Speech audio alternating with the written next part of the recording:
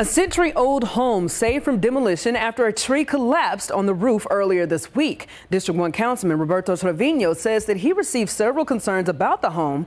The 19th Stephen Cavasso spoke to the councilman, who shares how the home was saved and why he hopes to see more preservation in the future.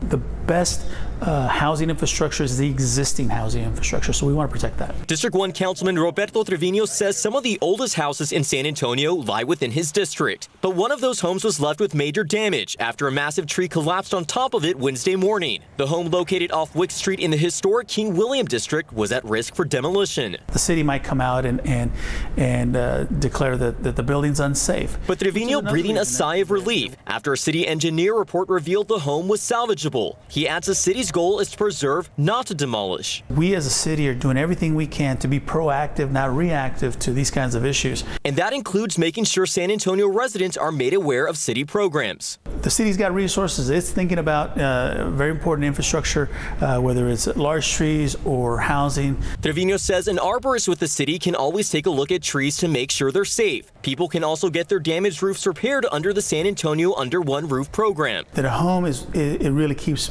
people safe and protected from the elements. Now we're standing outside that home, and you can see behind me where that tree is still laying on top of the roof. Now Trevino adds that the tree needs to come down before any damage inside can be assessed further. Now we're told that weather did not cause that tree to collapse. Rather, it was the size and age of the tree, which we're told is over 100 years old. Steve?